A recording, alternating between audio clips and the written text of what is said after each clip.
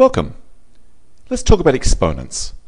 To get us going, let me just write down the doubling numbers. What I mean by this is start with the number 1, and we'll double it to get 2, double that to get 4, double that to get 8, 16, 32, and so forth.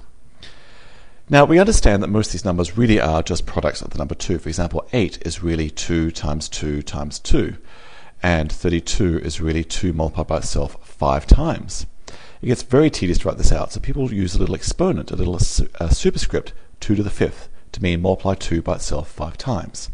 2 to the 3rd means multiply 2 by itself thrice. 4 is 2 squared, so that's 2 to the 2, and so forth. It seems natural that we want to call this guy 2 to the 1, even though our wording starts to get a bit strange. Multiply 2 by itself 1 time. I'm not quite sure what that means, so a little dubiously I will write 2 to the 1 equals 2. But here's where exponents get tricky. It seems natural to say there's a pattern going on.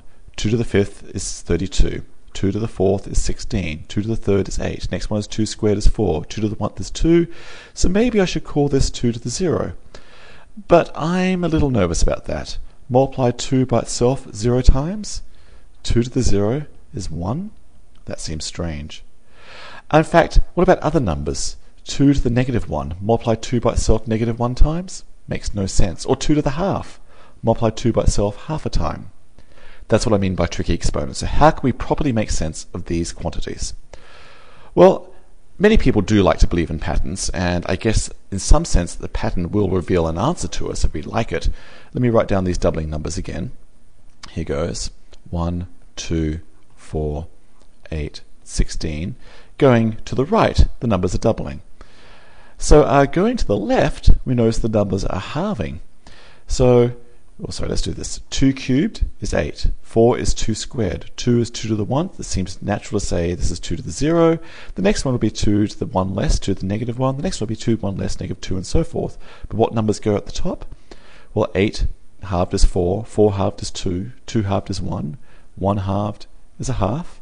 And a half halved is a quarter, and so on. So maybe it seems like we should associate the number 1 half of 2 to the negative 1 and 1 quarter with 2 to the negative 2, and so on. Okay, this is very much just trusting patterns, but I don't think it helps me with the quantity 2 to the 1 half. Maybe it belongs somewhere in here, so is 2 to the 1 half 1.5 perhaps? Who knows? Some teachers like to help kids get a grasp of exponents in this way by really doing a physical model.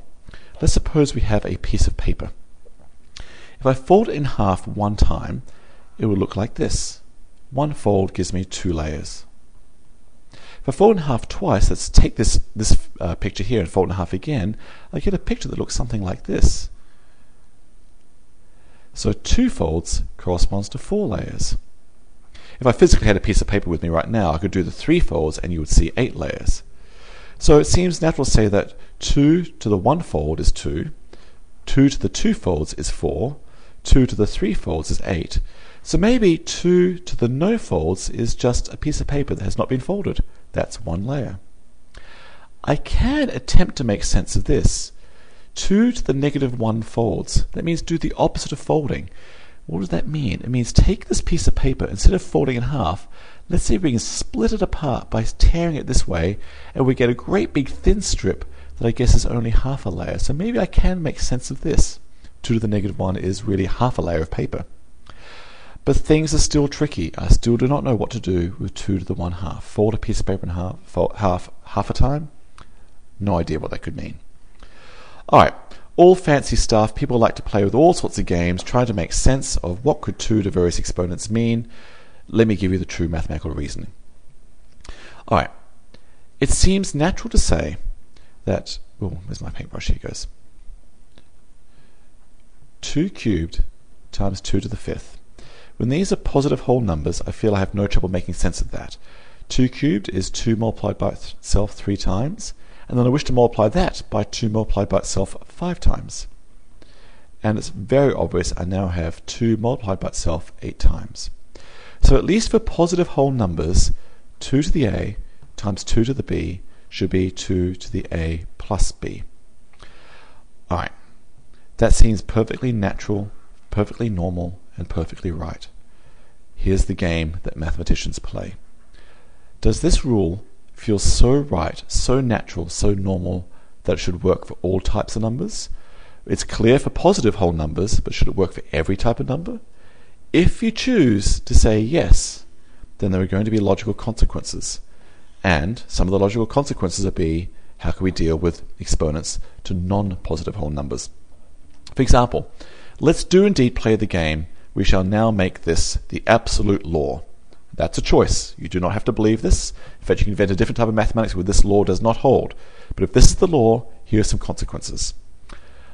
For example, according to the law, what would 2 to the 0 times 2 cubed be?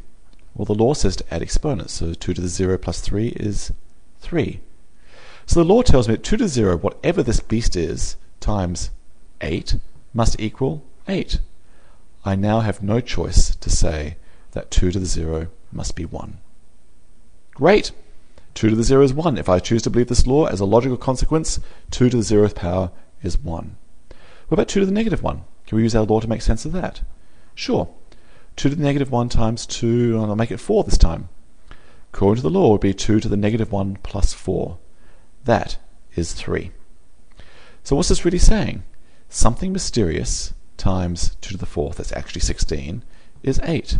What times 16 gives me 8? Well, I have no choice but to say the number half. As another consequence of this law, pure logic, 2 to the negative 1 is a half.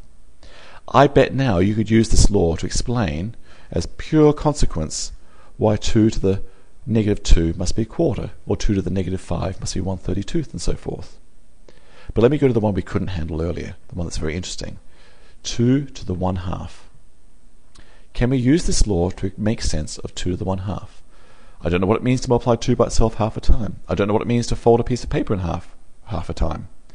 Here goes. Well, the trick is to multiply this by something to get pieces we can handle. Most people might say we can try multiplying by, say, 2 squared, and you get 2 to the 2 1/2, but that's not very helpful. I have no idea what 2 to the 2 1/2 is, so I can't get a grip on this at all. Maybe the trick is to be very, very sneaky and multiply by 2 to the half again. 2 to the half times 2 to the half, according to the law, should be 2 to the half plus half is 1. What's this saying? It's saying that 2 times something, times itself equals 2. That tells me the object must be the square root of 2. As a pure logical consequence, we now know that 2 to the 1/2 must be the square root of 2. Can we go further? What must 2 to the 1/3 be? Let me write this down, make myself some space. 2 to the 1/3. Well, if we extend our law a little, 2 to the 1/3 times 2 to the 1/3 would be 2 to the 2/3. Not very helpful. But let's take this to 3 numbers. 2 to the 1/3 times 2 to the 1/3 times 2 to the 1/3 should be 2 to the 3rd plus a 3rd plus a 3rd is 1. That is something times itself 3 times is 2. I've no choice but to now believe that 2 to the 1/3 is the cube root of 2. And so on. So this is the true mathematics behind why folks say that 2 to the 1/nth is the nth root of 2, and 2 to the negative n is 1 over 2 to the positive n, and so forth. All those rules are really a game of logic. Do we choose to believe this rule as a law? If so, then one has no choice but to say 2 to the 0 is 1, 2 to the negative 1 is a half, and so on. 2 to the half is root 2. That's the scoop.